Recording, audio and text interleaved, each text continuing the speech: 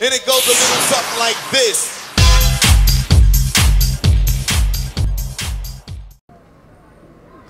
Here with Kylie Hearne from New South Wales Touch, Business Operations Manager.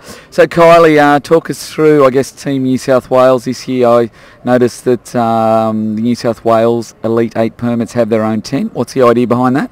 Yeah, the idea was to keep New South Wales as one, so we're here representing New South Wales with all our Elite 8 sides. I think the idea behind it has proven that it's worked really effectively this year. There's a lot of support within the tent for each other, even though at times we are against each other in some aspects when we're playing each other. But with the medical team there and the ice baths, there's fruit and Powerade, it's worked really well. Yeah, no, it's a real professional setup. So obviously finals day today. Can you talk us through just quickly, I guess, the New South Wales Elite 8 teams? How many teams do we have in the men's and women's? Yeah, so there's 5 out of the 8. There will be a New South Wales team in the finals today. So we obviously have in the men's, it's the Scorpions and Mavericks and the Mets, I believe. So there will be a team from New South Wales there because I believe one of them will play each other. And with the women, it is the Rebels and the Scorpions teams. Scorpions, yeah, that's right.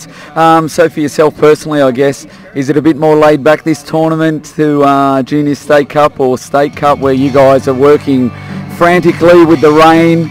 I think Zoe and the team have handled that well. So a bit different, I guess, your role here.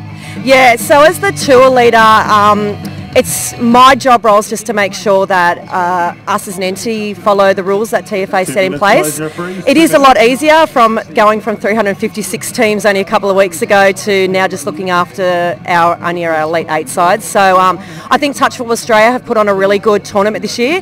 It has been a bit of a shame that the first day was cancelled because of the rain, but I understand why and the reasonings behind that. So I wish TFA all the best. It's been so good so far. The weather's great so far, and here's to a New South Wales win today. Yeah, definitely. Thank you.